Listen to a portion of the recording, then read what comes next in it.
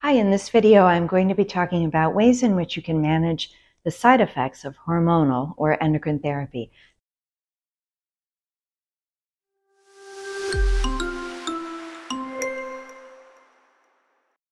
Before I go on, I'd love to encourage you to subscribe to our channel. We put out 3 videos a week, so we are always putting out new content.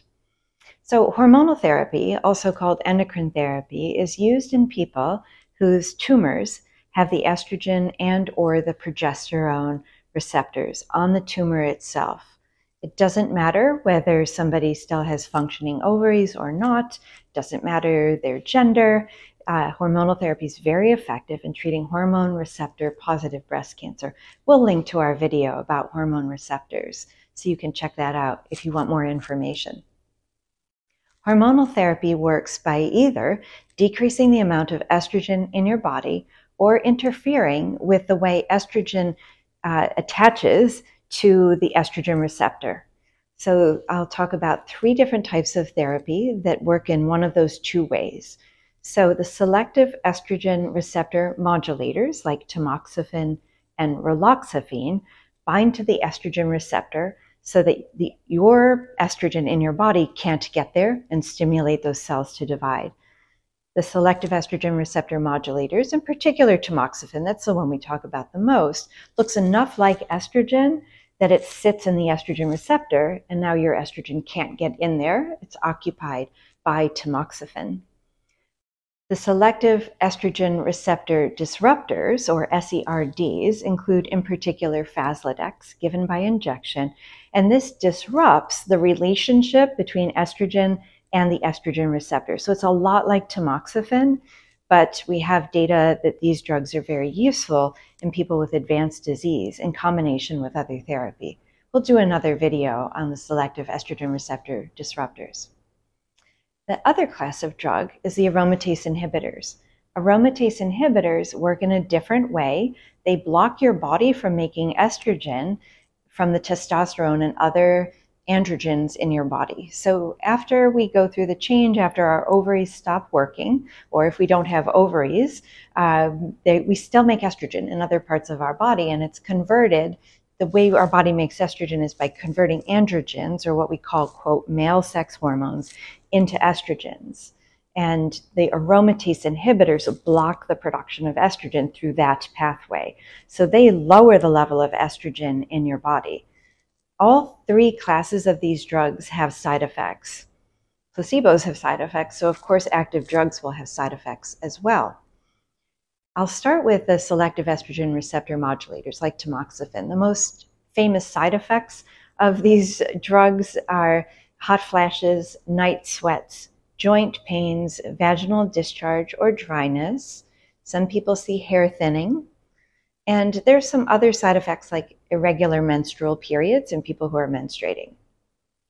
I'll get to how to manage those in just a moment.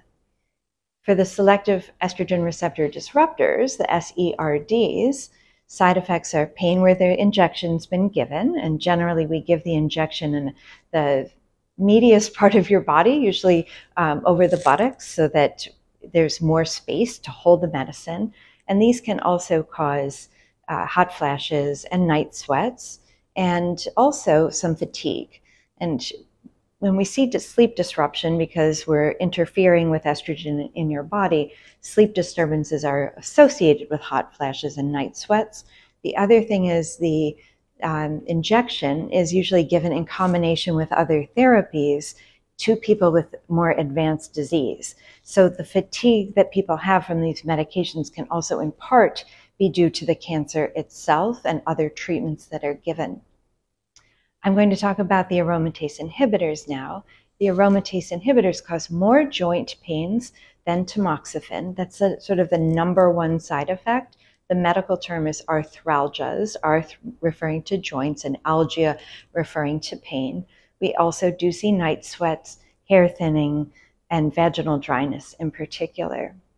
Because we're lowering the estrogen level, we also see some problems with things like urinary incontinence, mostly dribbling, not full-fledged incontinence, because the decrease in the estrogen thins the urethra. So that's the area that's the outlet for our urine. So people can have urinary symptoms as well. It's really possible you haven't heard about all of these. A lot of times when we're starting somebody on a medicine, we tell them the most common side effects. And then when they come back in and they tell us what they're having, we'll tell them, is that related to or not related to the medicine that we have them on?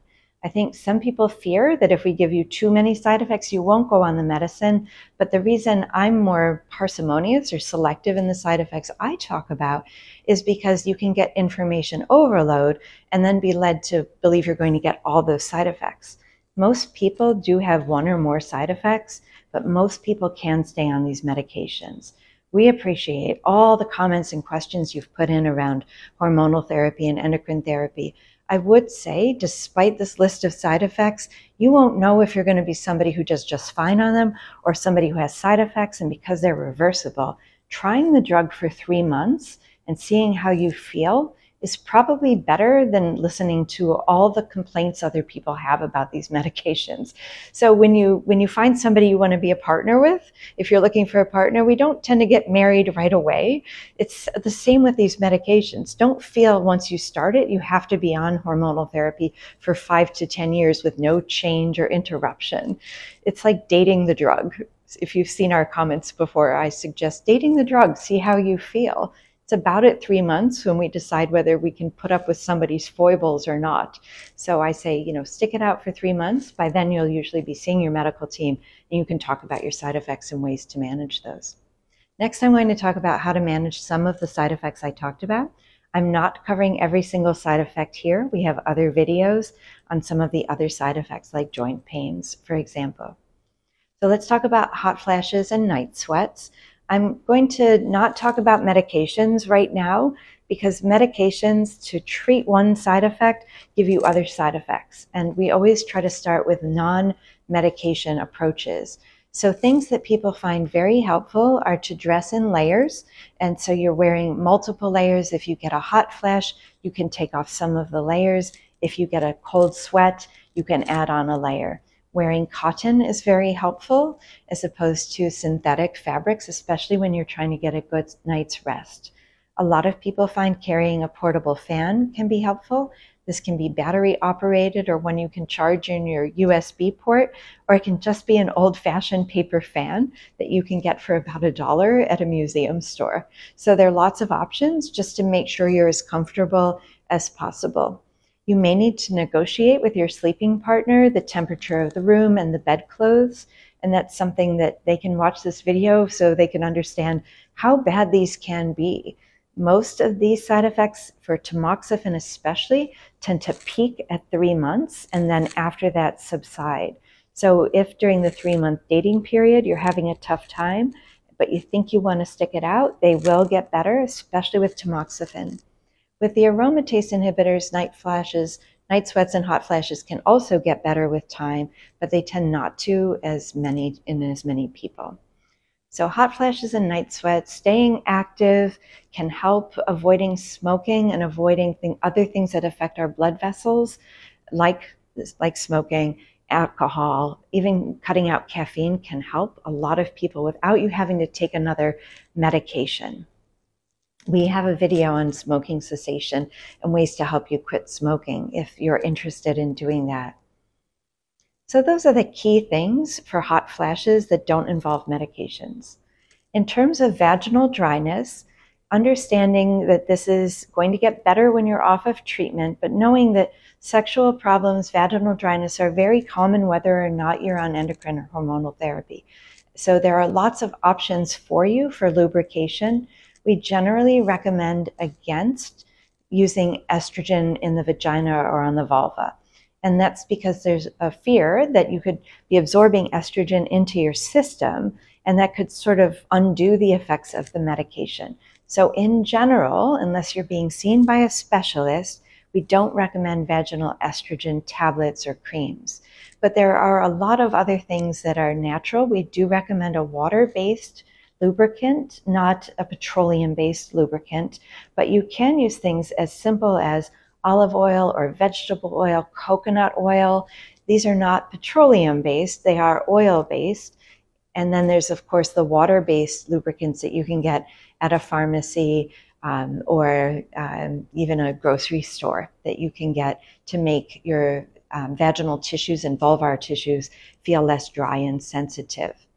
People who have vaginal discharge, in particular from tamoxifen, often tell me that this helps to have the additional lubrication. If this is a real problem for you, though, and you really dislike it, talk with your medical team about an alternative to tamoxifen, because it's not likely that that will go away. Tamoxifen can cause menstrual irregularities, as I mentioned. It's important that you make sure that you can't conceive if you're able to become pregnant when you're on tamoxifen, because it can cause birth defects. And we recommend that you not take tamoxifen if you're planning on having a child, and that you not get pregnant if you're on tamoxifen. They should be far apart from each other by about 3 months to be extra safe. Joint pains, we have a special video on it, but movement is surprisingly and maybe paradoxically the most effective thing. You'll notice that if you're on an aromatase inhibitor, your joints will stiffen up. If you've been sitting for a long time, like a long car ride or watching TV for a very long time, staying active, doing morning yoga can be very helpful. Applying heat, there are topical pain relievers like non-steroidal topical creams that can be really useful, but we generally recommend staying as active as possible. For any of these therapies, any side effects you have, it makes sense to notice what triggers them. So if you have hot flashes, notice did something precede it. Were you particularly anxious? Were you stuck in traffic? Were you in a conflict? Sometimes we know that because the nervous system regulates our blood vessels, and hot flashes are usually the result of dilation of the blood vessels. If you can figure out what gets your nervous system kind of amped up, you can sometimes control the triggers or help them subside more quickly. Knowing whether your joint pains are better or worse in the morning can be helpful, because you can start to learn the pattern. And that's the time they tend to be the worst, is in the morning. And then people tend to feel better as they get warmed up and start moving around. I want to talk about fatigue. It's not, one of the top side effects we talk about with endocrine therapy. Same thing, another term is hormonal therapy. But when your sleep is disrupted and you're having hot flashes, how could you not have fatigue? What we recommend for fatigue is paradoxical again. It's getting outside and staying active. Try to avoid really long naps. If you take a nap, limit it to 20 to 40 minutes so you don't disrupt your sleep that night. Try to avoid anything that leads to fatigue. So marijuana, alcohol, other drugs can make us more tired. And the more you can eliminate those things from your system, the better. The last thing I'd like to talk about is nausea.